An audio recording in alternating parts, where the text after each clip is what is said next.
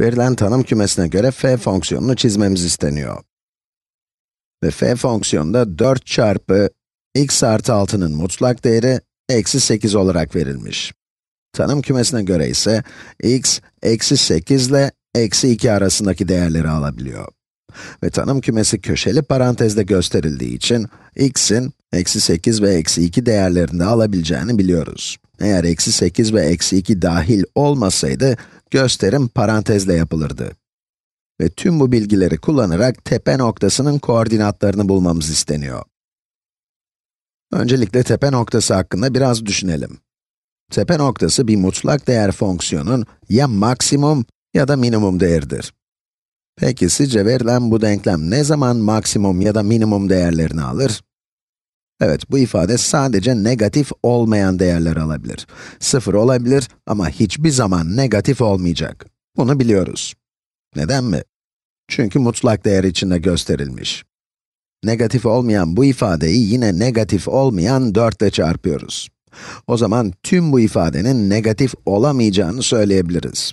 Tekrar ediyorum, 0 olabilir ama negatif olmayacak. Olamayacak. O halde bu ifade f fonksiyonunun değerini her zaman arttıracak. Ve f fonksiyonu minimum değerini ancak bu ifade 0'a eşit olduğunda alabilir.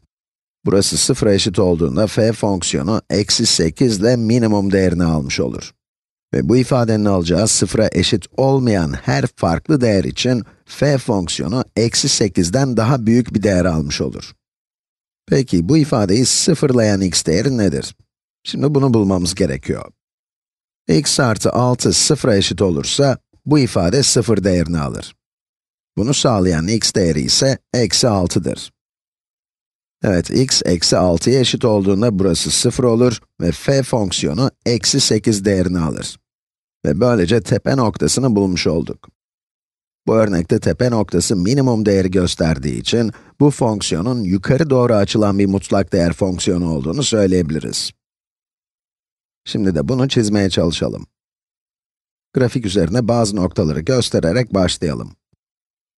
Mesela, eksi 6 virgül, eksi 8 noktası. Eksi 6'ya eksi 8.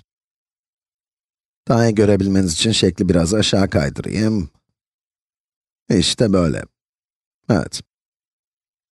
Şimdi de bu fonksiyonun tanımlı olduğu sınır noktalarında hangi değeri aldığına bakalım. X eksi 8 iken fonksiyonun değeri ne olur? Eksi 8 artı 6, eksi 2 eder. Eksi 2'nin mutlak değeri 2'dir. 4 çarpı 2, 8. 8 eksi 8, 0 eder.